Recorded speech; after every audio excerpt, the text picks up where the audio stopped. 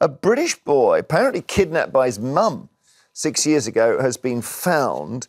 He essentially turned up in France. His name is Alex Batty. He was 11 then. He's now 17. He was on holiday in Spain with his mother, Melanie, and his grandfather, and then he went missing. I never know whether kidnapped by mum is a thing, so I don't know how to react to this. Yeah, it's difficult, isn't it? I really feel for the grandmother, though. So being a granny myself now, in case nobody knew that, because I talk about it most days, most of the time. It's, I just, you know, and also she's the same age as me, and I cannot imagine what it would be like if I didn't see my granddaughter for 6 years. I think I'd probably have died of a broken heart by now.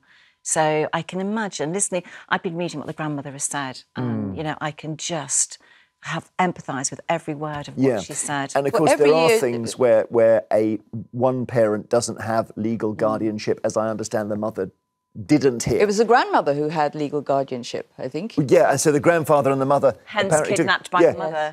So you can be kidnapped by a parent. It's a strange story, though, isn't it? But there's a reason why the grandmother's been given guardianship, surely. Yeah, there must be a reason, because you don't often take away guardianship from a parent easily. The courts don't do that. So there must be something going on. He must have been in danger. But there's so much going to be revealed. But on one hand, I'm thinking, this boy must have gone through such trauma. You know, we have to respect it, and it doesn't become a salacious story that's on the papers all the time, because he's going to need safeguarding, he's going to be needing looking after, and he's going to need... There's a lot that we need to find out, but I think we need to let them be a family and for him to heal and not be too intrusive at this time. No, a couple of days and this will, I guess, be forgotten by everyone except the family. But the French student has been talking who offered him a lift. This is Fabienne Accidini. Offered Alex a lift in the early hours of Wednesday after spotting him walking near Toulouse. And then obviously the whole story came out. Have a listen. I picked him up on the side of the road.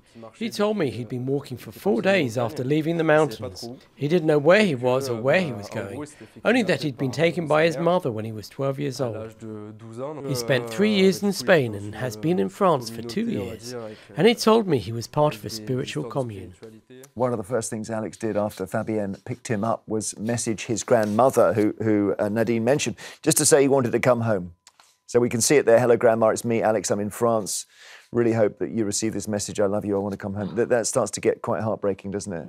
Oh, it does. Yeah. I worry about his mental health moving forward as well, because that whole transition from being with his mother, being taken away from his family, arriving back with his family, you know, for a 17-year-old boy, mentally that's a lot for him to deal with. And you also don't know what was going on in the cult and what that whole setup was. So cult, I've heard the word cult and I'm thinking, is this a religious thing that was going on? Or in the paper it says spiritual cult. But that didn't mean so many things. A cult. It's by any other name, isn't it? It's cult. Well, yeah, I mean... And how's he going to feel a year from today, you know, when he's trying to reintegrate into society? And he went when he was 11, he doesn't know, he hasn't gone through that whole learning process of how, you know, the society he's come back into works. Where is he going to be a year from now?